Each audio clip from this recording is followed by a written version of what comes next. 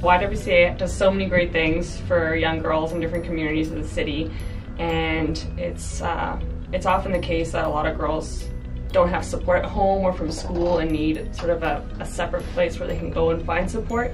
Engineering was like what I wanted to do from like when I was younger, because like my father was a carpenter. He built like houses for people, and I wanted to see how like you build like train stations. I was like, instead of picking up Barbie dolls, I was like more invested in like hammers and like knowing how to make like a couch, how to make a bed. Yeah. More women should definitely go into the construction industry, because like as women we feel we have like this stereotype that says that like we can't do what men can do.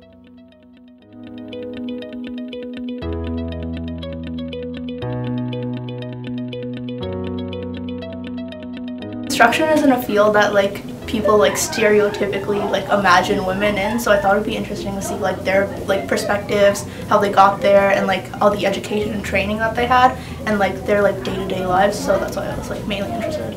It was really good working with you guys, seeing the three different stages of the maintaining, the building, the designing part of it, because I didn't know that much work goes into making a building. I thought it was just some guys with like pull-ups and just making the building and they're out and that's it. When you're in high school and you're under a lot of pressure to maybe go to university or to go to college, and really you only have courses in math, science, kind of the basics, and it's hard to picture yourself in a career. I thought construction wasn't something that I would do ever.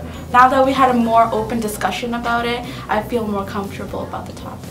I really liked how engaged the girls were. All of them had amazing questions. They were all so excited about it.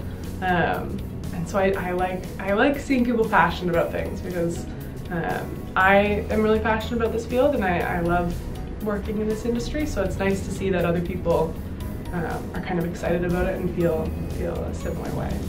Those leaders have inspired me to believe that women should also pursue careers in STEM.